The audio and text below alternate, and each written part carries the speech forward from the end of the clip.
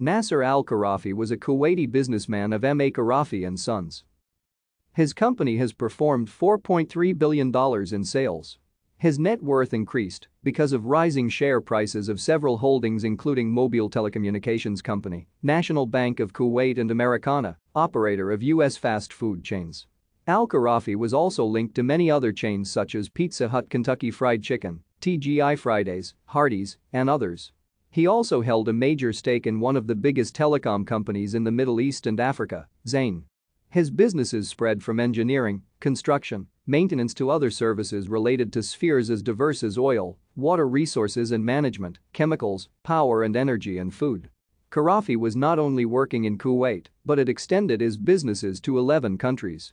He had a keen interest in Egypt, where the Al-Kharafi Group built the Port Galib International Marina. Al-Kharafi had construction contracts in more than 30 countries worldwide. Thank you for watching.